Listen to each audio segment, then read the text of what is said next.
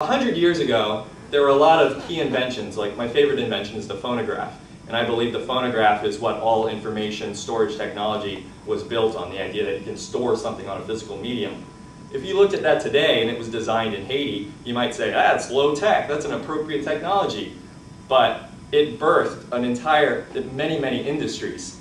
I believe that's the power that appropriate technology, or what we're calling low tech, can do for the next 100 years. We've kind of exhausted these fundamental inventions that were started 100 years ago. The research and development labs at DuPont and at GE and whatnot have done a great job making the incremental innovations that took those key fundamental inventions to market. But what's required is some new fundamental inventions, and I think the place that those are going to come from is going to be the developing world, because that's where the hardest problems are. And a lot of times, when you really box yourself into a tight corner, that's when you do your best thinking. And that, along with the fact that there's just a lot of smart people all around the world, not just in the places where patent systems exist.